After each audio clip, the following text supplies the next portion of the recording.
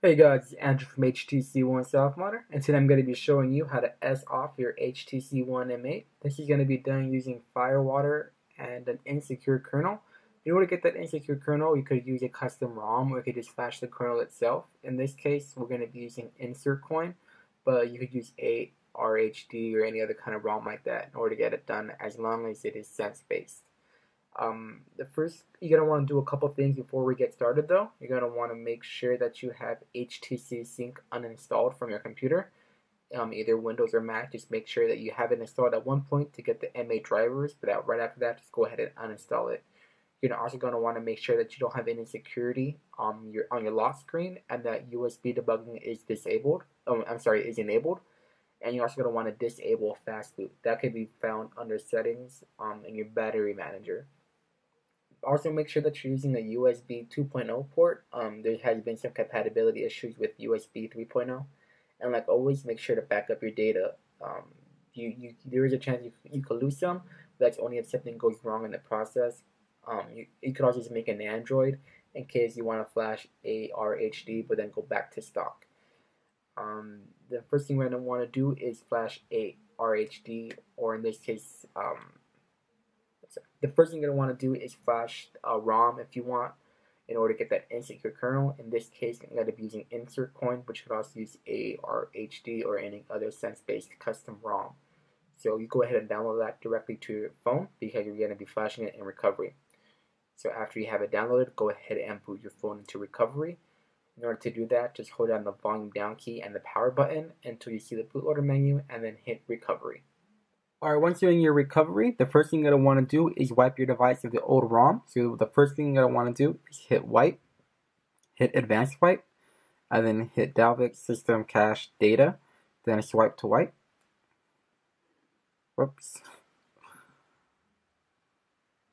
After it's finished wiping, hit the back button, hit home, then go to install, and then select the insert coin ROM that you downloaded earlier. So then just type that. And then just swipe to confirm flash one more time. Okay, now that the aroma installer has started, just go ahead and hit next. So selecting any kind of mods that you want, especially if you're going to keep this ROM. If not, just go ahead and ignore them and just keep blowing on through. Okay, after you selected everything, go ahead and hit install insert coin. It'll install, just give it a minute, and then when it finishes, hit reboot system. After the installation has completed, go ahead and click next from the aroma installer, and then just press finish to reboot your device. After your device restarts, you're going to want to go through the setup process like you did before, and then after that you can go ahead and start preparing Firewater to be ran on your device. So in order to get that started, you're going to want to first re-enable the developer options, and under the developer options, re-enable USB debugging. After that, you just go ahead and reboot your device from Adb. So in order to do that, just open up terminal or command prompt, and then in terminal just type in Adb Reboot. That will reboot your device, and then you'll be able to start the prep process for Firewater. Alright, once your device reboots, you'll be able to start the Firewater process. So in order to do that, you're going to first want to download it. The link for it will be in the full tutorial in the description. After you download it, place it onto your desktop, and now we're going to push it using terminal and Adb. In order to do that, just type in Adb push desktop / Firewater, and then it's going to be going to data / local / temp. Hit enter. Now Adb will push that to your device. After that has finished, we're going to have to change the permissions of that file in order to run. So to do that, type in Adb shell, hit enter, .su to get super user permission. You can also want to, at this point, keep an eye on your phone because your super user app may ask you for permission in order for Adb to have super user permission. Alright, after you give a super user permission, type in chmod 755 and then location of Firewater. So data local temp Firewater. Hit enter, and then you'll be all set. And then now you're going to want to run Firewater. So just type in data / local temp Firewater. Hit enter, and now Firewater will start.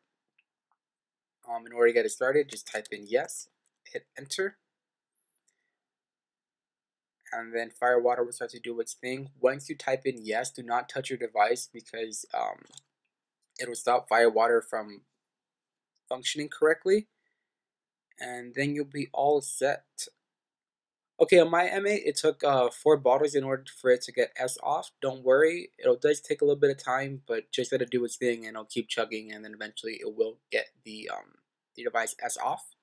After you have S off, you just go ahead and restart your phone. So in order to do that, type exit, hit enter, exit again. Now you'll be brought right back to regular terminal. So just reboot your phone by typing in Adb Reboot and hitting enter.